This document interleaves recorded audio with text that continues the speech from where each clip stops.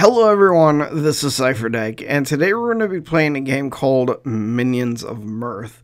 It came out in 2005 and was one of those rare gems that I found in the pile of MMOs that was coming out at the time. What they give you for what you pay for the game was probably the best thing I was able to find at the time. And you could tell that they put a lot of work into the game. They put a lot of heart into the game. And I just want to show you the game. And we're probably going to actually do a series where I level a group up from level 1 to level 100 times 3. And I'll talk about what that means in just a moment. So what you get for buying the game whenever it came out, and still now, you can still purchase the game, but the servers aren't online anymore. But don't fret, you can actually play the single player version of the game, which you get for buying the full version of the game. You got the ability to have an encyclopedia in the game. It's like a wiki for the game within the game. So if you were out fighting and you killed something and you didn't know what that specific item you just looted is for, you can type into the encyclopedia and search that item and it'd tell you if it was for a quest, if it was for cooking, if it was for brewing, if it was for poison making, whatever it was, it would allow you to look it up.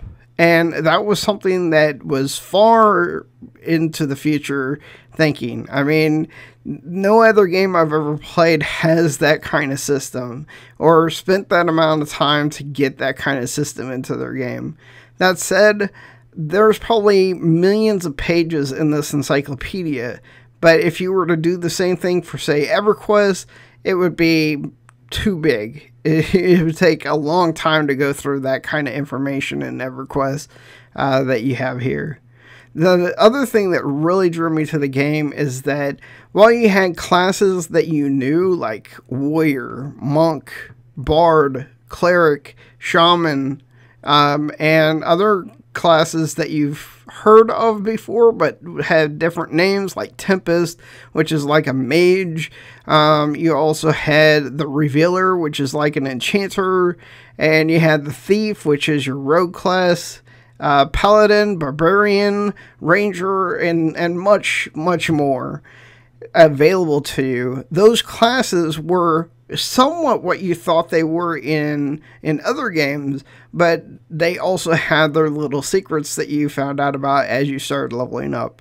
Like at level 75, wizards get the ability to become dragons. No other game have I ever seen that before, where you go and kill a dragon that has the spell that allows you to turn into the dragon that you just killed.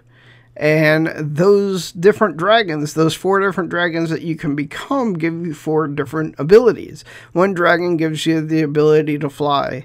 Another dragon gives you high resistances. Another one gives you high mana regeneration and other abilities. Another one is for melee combat.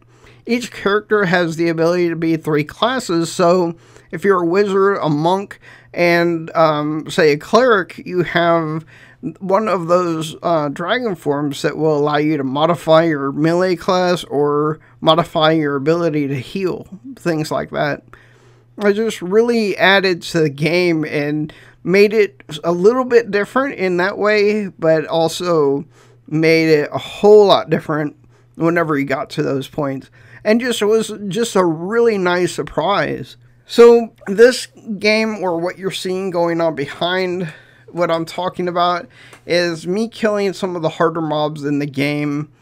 Some of them are just placeholders for even harder mobs, and I want to talk about the mob system in the game. So as you level up, there's different zones that you go to, different dungeons you can go to kill mobs that are within your level range. So it works like a normal MMO. One of the things that's really fun about the game is that there are mobs in the game that are unkillable by a single character. This character is really strong. He's a warrior, a monk, and a cleric.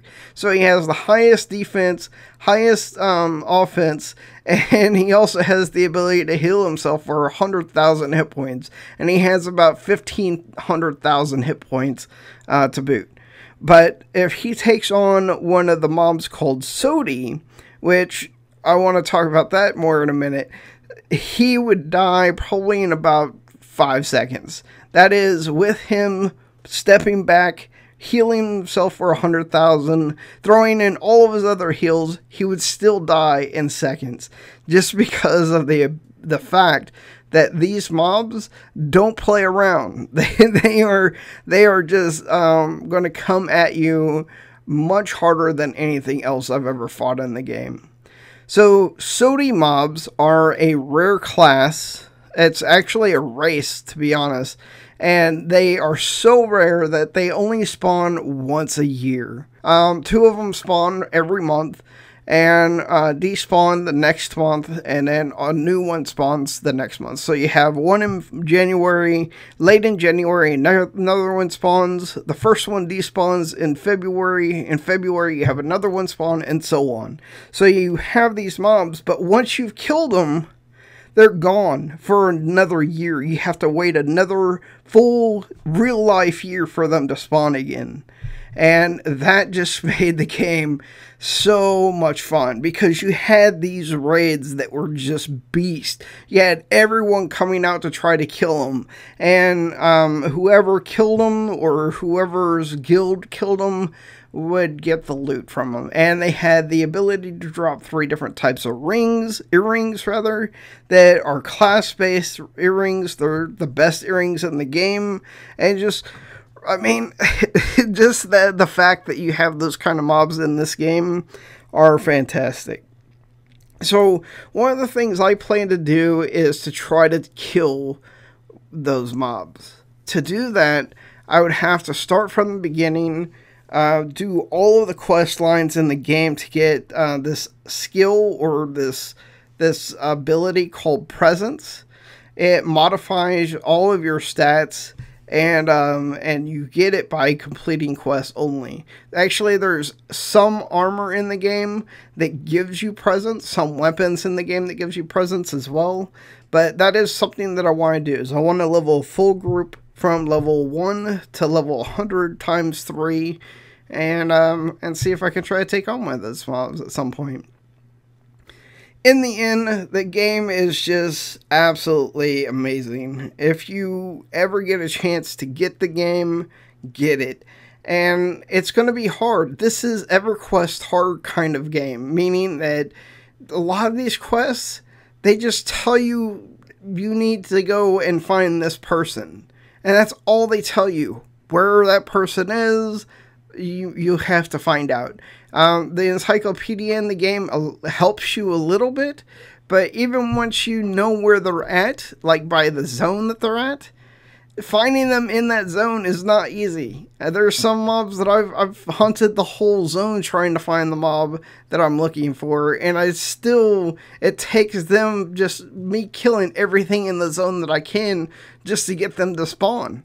And while that's kind of annoying and just a pain, it shows that they weren't just giving you a product that was going to be easy. For me, this was my second EverQuest Live. Like, beginning of EverQuest Live, when you knew nothing about the game, that is what this game was to me. And because of that, it really made me just enjoy the game. So about now, we should be at the last fight in the game, which is Zolthulu, and also his beasts that protect him. This guy, he is the last main boss in the game before you start taking on Sodi, and he drops class-specific weapons and armor. So the equipment that you can get from him is game-ending or game-changing. It's actually the way you would say it. And when you actually kill him, it is definitely well worth it. And I hope you enjoyed. I hope you want to see more, and I am going to definitely be doing more of this game soon. So thank you so much for watching. This is Cipher Deck. Peace out.